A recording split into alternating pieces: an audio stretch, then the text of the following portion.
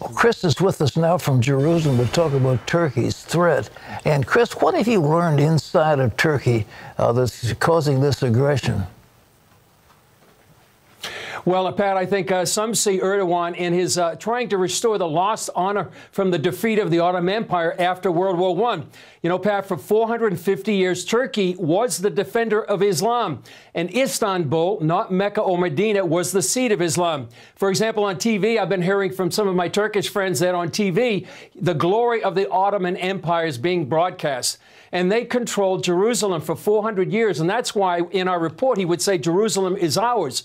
It was theirs for 400 years until 1917 when British General Allenby walked through the Jaffa Gate, actually not too far from behind me right now. So behind much of this aggression is a matter of restoring the glory that's been lost. Well, what is going on inside of Turkey that we don't get much attention to on the news? Well, you know, Pat, Erdogan controls all the branches of government. He controls the judiciary, the military, even the media. You know, it's a NATO member, but it's actually destroyed democracy there in the past 10 or 15 years. For example, after the coup in 2016, he jailed or removed 150,000 government officials. And then in 2017, he has the presidential system that allows him to be president for life. Take journalists. More journalists in jail in Turkey than any other country in the world. Some of those in jail right now are 60 Kurdish mayors that are in eastern Turkey. There's little or no freedom of speech. There is an opposition group, but they're afraid of speaking up. They've also, Pat, been the main enabler and supporter of Hamas. Hamas there in Turkey lives in mansions. They're on it inside the country. And this is a group that's dedicated to destroying Israel. And that's who Erdogan's allying himself with. So that's some of what's going on inside Turkey that the world's really not noticing. Well, Chris, what about working with Iran? I mean, one Sunni, the other Shia. Does it make any difference?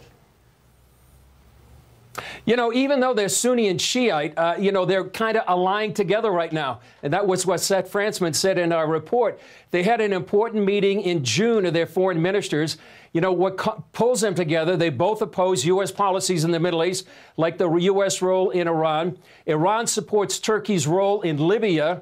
And Iran is also using Turkey to avoid the U.S. sanctions and the arms embargo. So this is where they're allying themselves away. They both support Hamas, and they're both fighting the Kurdish groups in the region. And Turkey is actually working with the Iranian Revolutionary Guards to do this.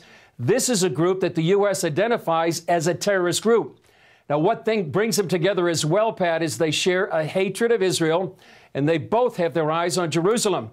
They both support the Palestinians, and they're calling on the Islamic Ummah, you know, this global Muslim community, to defend Jerusalem. So you can see, even if they are Sunni and Shiite, they have a lot in common, and they're working together. Have you got a take on what you think Turkey's next move is going to be? Well, Pat, I would look to two things. First, look to the Caucasus and the Eastern Mediterranean as well. In the Caucasus, Erdogan wants Turkish peacekeepers to monitor the end of the war between Armenia and Azerbaijan that ended a couple of weeks ago. That's after he helped Azerbaijan actually win the war.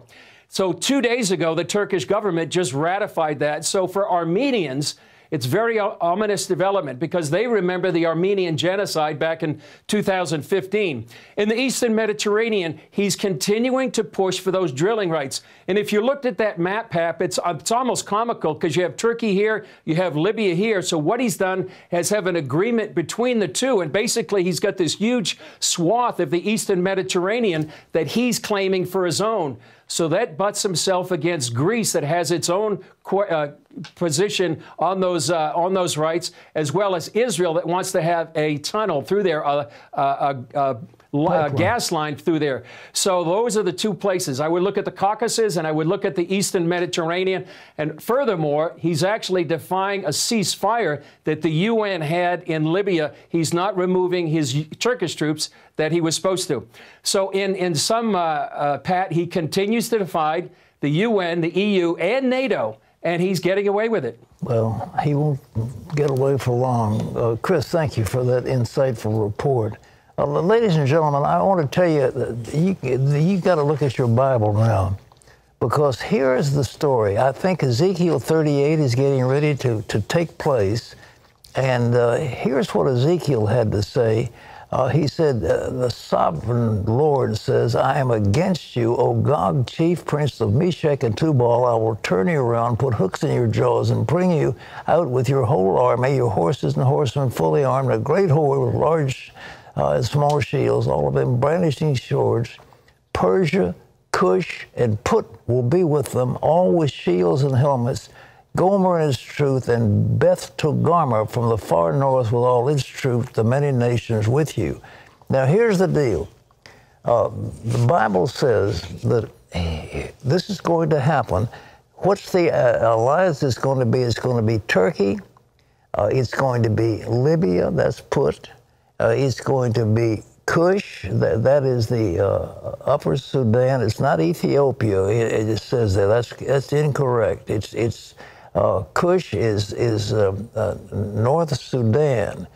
Now, the Bible says that they talk about the Al-Aqsa. Aqsa is the far point, and Muhammad claimed he had a dream, and he said, I was on a horse, and I flew on the horse, and his foot touched down into Al-Aqsa, the farthest place, which is Jerusalem. And of course, Aisha, his favorite wife, said, well, he may have had a dream of going on a horse, but he was still in bed with me all night long. But nevertheless, that's what they claim. Al-Aqsa is the far point, and the Al-Aqsa Mosque is considered a separate holy place by the Muslims. Now, Ezekiel says these things are going to happen in the latter days. I'm going to call you. But here's what's got to happen. Israel has got to be at peace. They've just signed the Abraham Accords with Bahrain and the Emirates. And it also says that when this happens, that people are going to stand aside and say, what are you doing? Well, it's going to be down in Saudi Arabia, which will probably make a deal with the Israel. And it's going to be the young lions of Tarshish. And the only place in the Bible I have ever been able to find America is right there, because, you know, they found that language called Ugam, which was the markings on the stones. And they were up in Davenport, Iowa, and they found a stone that says, travelers from Tarshish came here too. Tarshish is the land beyond the Gibraltar, and England was probably considered Tarshish, and we in America are the young lions of Tarshish. So we're going to stand aside, and we're going to say, what are you doing? And Saudi Arabia and down in the southern parts of Saudi Arabia, Sheba and Dedan, they're going to say to the Turks, what are you doing? But apparently it doesn't take them to stop it. And this is going to happen, ladies and gentlemen, because the Bible says, after many days you will be called to arms. In the future years you will invade a land that is recovered from war, whose people were gathered from the many nations to the mountains of Israel, which had been desolate, which had been brought out from the nations, and now all of them live in safety. And you and all your troops and the many nations with you will go up advancing like a storm. You will be like a cloud covering the land. So it's going to be the Muslim countries in the south part of Russia, like Azerbaijan and so forth. It's going to be Turkey. It's going to be Cush. It's going to be North Sudan. And it's going to be, well, there they are, Magog, Gomer, and Tubal, and but there, Cush is Sudan, and there was some thought that North Sudan was going to make a deal to recognize Israel. It's not going to happen, and so they're going to invade a country. And is that coming soon? Well, I think it will. I'll tell you why. Because if we are the young lions of Tarshish, we are right now in a sort of interregnum. We've got two presidents. We have some confusion at the head of our military. And Turkey is now so aggressive. But this is what's going to happen. I will invade a land of unwalled village. I will attack a peaceful and unsuspecting people, all of them living without walls and without gates and bars. It's going to happen. Now watch your papers.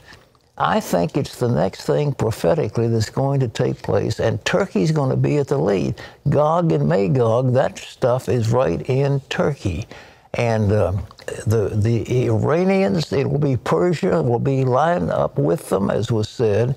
Some of the Muslim territories, like Azerbaijan to the south of Russia, it's all going to be there.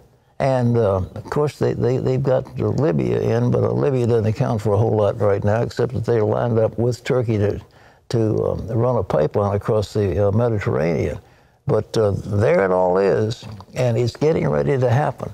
So keep your eyes open. Prophecy is getting ready to happen before your very eyes. Terry. It's amazing watching things all move and transition. It's already, I mean, it's all set.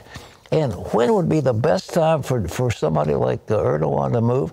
When the United States, which is the young lion of Tarshish, we're not going to be able to stop them.